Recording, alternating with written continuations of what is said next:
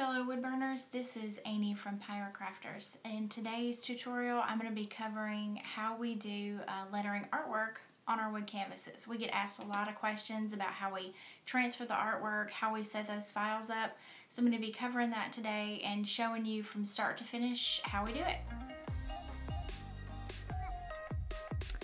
So for this tutorial you're going to need a wood canvas, access to a computer and a printer, tape, scissors, a pencil, carbon paper, a wood burning kit, and optionally varnish for finishing and backer pieces to hang it.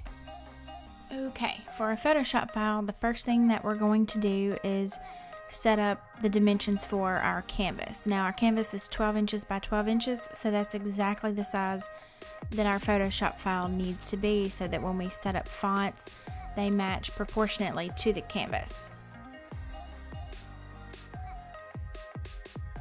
So now that we're in here, I'm going to go ahead and start picking out the fonts that I want and typing out the lettering that I need.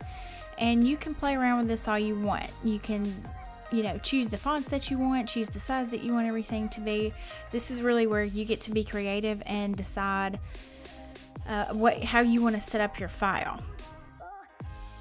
Let's go ahead and print it out.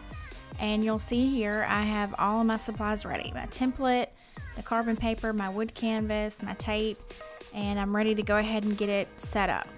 So just place the template where you want it on your canvas and start adding your tape. Once you get it in position, you can go ahead and add your carbon paper underneath and then just start tracing. Don't worry too much about getting the lines just right. If you get outside of the lines a little bit or make a mistake, you can always clean it up when you burn.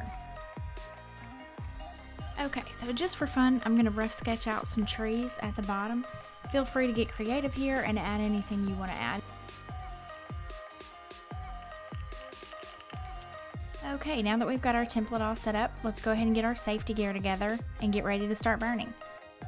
Let's go ahead and turn our burner on. I've got the heat set to 4 on the heavy duty side, which is plenty hot for this Basswood canvas, and just start filling in your letters. Try to stay inside those lines as closely as possible.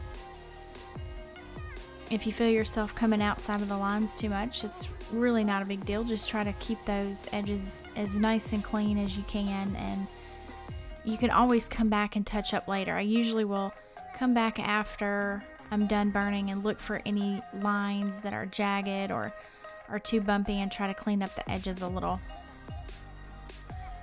Some wood burners will try to avoid this yellowy kind of scorched look on the edges of their lines. It kind of just gives it a cool finished look to me. Some burners don't care for that. If you want to avoid that scorched line, just turn your heat down more and it won't burn as much on the edges.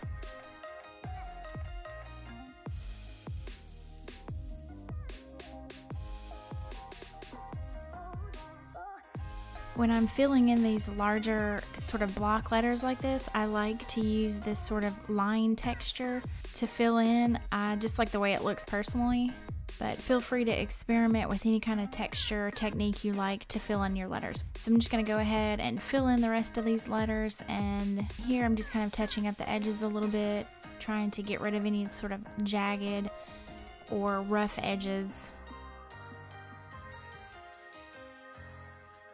Okay, now we're going to fill in our trees. So this is another opportunity to get creative. Just play around with different textures and fill these trees in however you feel.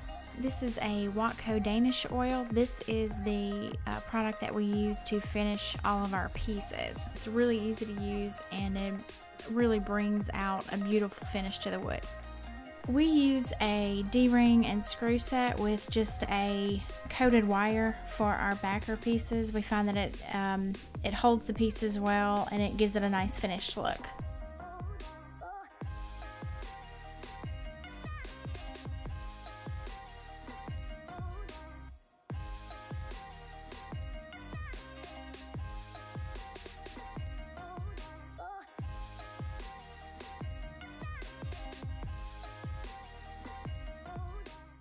How we set up our artwork for lettering.